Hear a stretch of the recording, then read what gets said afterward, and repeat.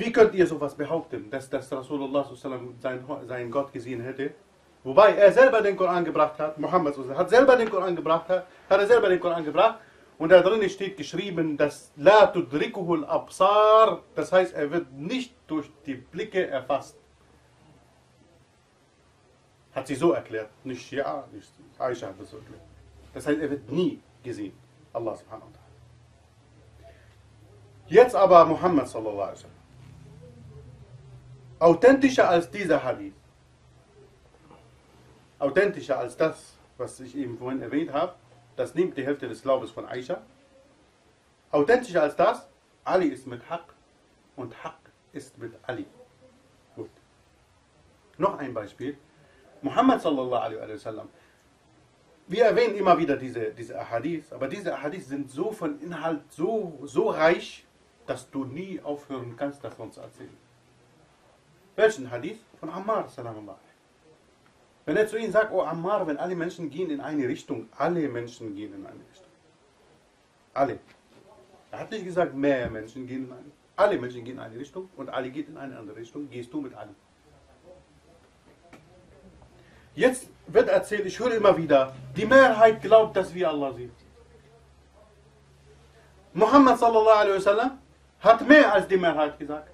Mehr als die Mehrheit hat er verboten zu folgen. Indem er gesagt, wenn kullen nas, wenn alle Menschen, nicht mehr Menschen, alle Menschen gehen in eine Richtung und Ali geht alleine in eine Richtung, gehst du mit Ali. Das heißt jetzt, was ist das da noch hier in Frage zu stellen, wenn ich sowas weiß? Das heißt, dadurch weiß ich, dass die Erklärung, ob ich Allah sehen kann oder nicht, muss ich von Ali a.s. nehmen. Und Imam Shafi'i hat das auch selber gesagt. Er sagt, وَلَمَّا رَأَيْتُ النَّاسَ قَدْ ذَهَبَتْ بِهِمْ مَذَاهِبُهُمْ فِي أَبْحُرِ الْغَيِّ وَالْجَهْلِ. Er sagt, als ich da sah, dass die Menschen durch ihre Mazhab verloren gegangen sind, in die Irrtum und Unwissenheit, sah ich nur eine Richtung zu nehmen, was Allah uns befohlen hat, sich uns an den Seil Gottes zu halten, und das sah ich in Ali Muhammad sallallahu alaihi wasallam. Aber Imam Shafi'i sagt, dass ich die Verpflichtung eingesehen habe, dass ich der Weg von Familie Muhammad sallallahu alaihi wasallam nehmen muss. Wie Allah subhanahu wa ta'ala uns befohlen hat, uns an den Seil Gottes zu halten. Nur wir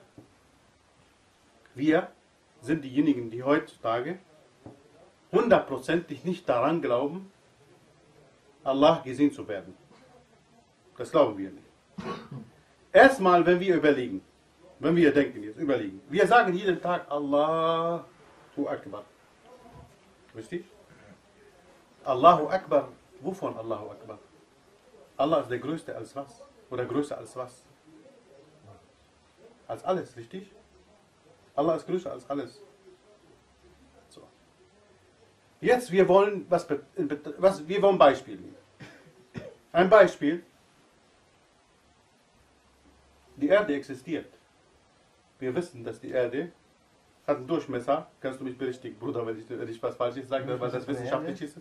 40.000 Kilometer, ne? Das ist Umfang. Durchmesser ist ungefähr 13.000. 13.000 Kilometer ist Durchmesser. So. Ich weiß, dass das existiert. Und ich weiß, dass die Erde so groß ist. Richtig? Jetzt will ich sehen, die Erde. Weil ich das nicht sehen kann, bedeutet, dass die Erde nicht existiert? Nein, die Erde existiert trotzdem. Damit ich die Erde sehen kann, was brauche ich? Ich muss in die Höhe gehen oder in eine Richtung gehen, mich da von der Erde entfernen. Eine bestimmte Entfernung. Je weiter ich gehe, desto mehr sehe ich. Richtig? Und das ist die Erde. Was ist die Erde in Bezug auf die anderen Planeten? Im Vergleich zu den anderen Planeten gar nichts. Nichts. Nicht zu erwähnen, wie ein Staubkorn. Gar nichts. So, jetzt, ich will die Planeten sehen. Wer bin ich überhaupt, damit ich das schaffe? Was für eine Energie habe ich, damit ich das schaffen kann? Ich schaffe das nicht. Ich schaffe nicht, die Schöpfung Gottes zu sehen. Und Gott ist größer als das alles, was er erschaffen hat. Wie komme ich denn dazu, sowas zu glauben, dass ich ihn sehen kann? Das heißt, alleine mir das vorzustellen, nicht mit Augen, sondern mit Herz und mit Kopf, schaffe ich nicht. Schaffe ich nicht. Ich schaffe mit meinem Herzen Gott zu sehen, aber mit einer Bedingung.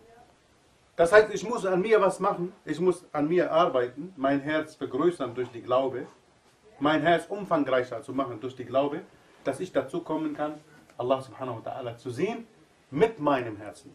Und das bestätigt der Koran, dass du ihn sehen kannst, aber mit deinem Herzen.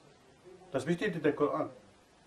Wie Allah sagt in dem Koran, als Muhammad sallallahu alaihi wasallam in den Sidrat al-Muntaha war und er war daneben, neben diesem Schleier und er sagt, was er gesehen hat, Muhammad sallallahu alaihi wasallam, er sah von den größten Beweisen Gottes, seines Herrn. Aber der Koran sagt, dass sein Herz nicht verleugnet hat, das, was er gesehen hat, was das Herz gesehen hat, nicht was er gesehen hat. Das heißt, du kannst Allah subhanahu wa ta'ala, durch die Aussagen auch von Imam Ali a.s., er sagt, er wird nicht durch die Augen gesehen, sondern durch die Herzen. Das heißt, durch das Herz kannst du Allah subhanahu wa ta'ala sehen. Das Herz macht dir aber kein Bild. Bild macht dir nur deine Vorstellungen, dein Verstand. Aber dein Herz macht kein Bild. Verstehst du? Wie sehe ich bei Allah subhanahu wa ta'ala durch mein Herz? Das heißt, das Sehen durch das Herz ist viel größer als das Sehen durch den Verstand. Weil der Verstand macht eine Begrenzung für eine Vorstellung. Du machst eine Vorstellung und du hast eine Begrenzung von irgendeinem Körper. Aber das Herz, versuch mal jetzt Gott mit deinen Herzen zu sehen. Und stell dir mal vor, wie groß dieses Sehen ist.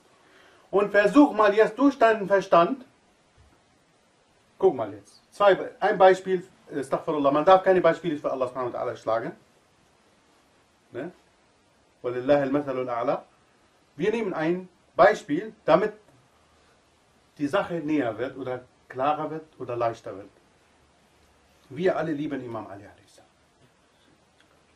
Jetzt konzentriere dich bitte und lieb mal nur Imam Ali a.s.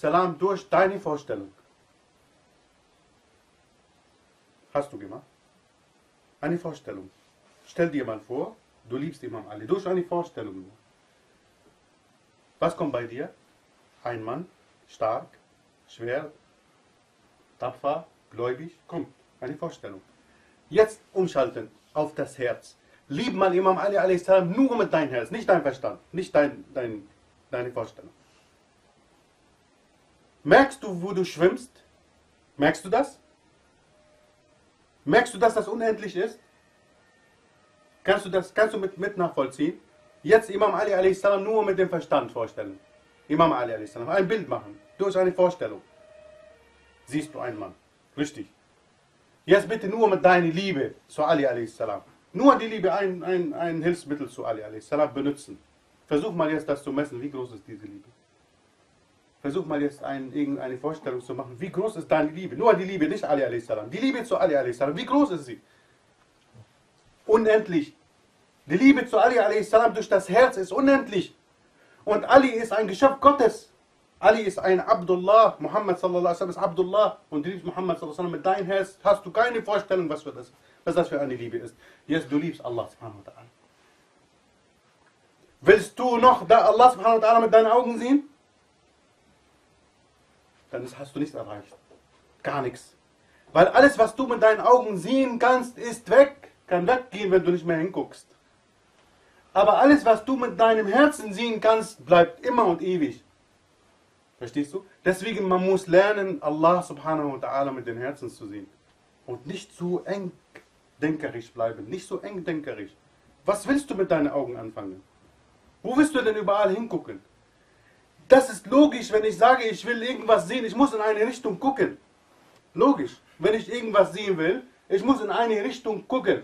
Und ich muss den Anfang von diesen etwas sehen und das Ende, damit ich das etwas sehen kann. Verstehst du? Wenn ich jetzt zum Beispiel ein Auto kaufen gehe, was mache ich? Erstmal gucke ich von Weitem, sehe ich das ganze Auto. Von Anfang und von Ende. Richtig? Komme ich näher, gucke ich da, was weiß ich. Ich habe nur das gesehen, was ich sehen konnte, durch die kleinen Augen, durch 2 Augen, die Allah subhanahu wa ta'ala mir gegeben hat. Konnte ich noch weiter reingucken in dem Auto drin? Konnte ich in den Motor von innen reingucken? Nein. Was mache ich? Mache ich das Auto an und höre ich mir das an, wie der Motor läuft, ob das ein Geräusch hat oder nicht. Was kommt bei mir? Vorstellung. Ich ahne, der Motor ist gut, weil der kein Geräusch hat. Richtig? Jetzt aber, ich kaufe nur das Auto, wann? Wenn ich glaube, dass das, was ich gesehen habe, richtig ist. Verstehst du? Du kaufst nicht, wenn du nicht glaubst. Du kaufst nicht, wenn du nicht glaubst. Wenn du nicht davon überzeugt wirst, der ist ein Autohändler. Wenn du nicht davon überzeugt wirst, das Auto zu kaufen, wirst du nicht kaufen. Das heißt, damit du das Auto im wahrsten Sinn des Wortes sehen kannst, musst du glauben, dass das Auto richtig ist, dass das Auto funktioniert, dass das Auto perfekt ist. Dann kaufst du.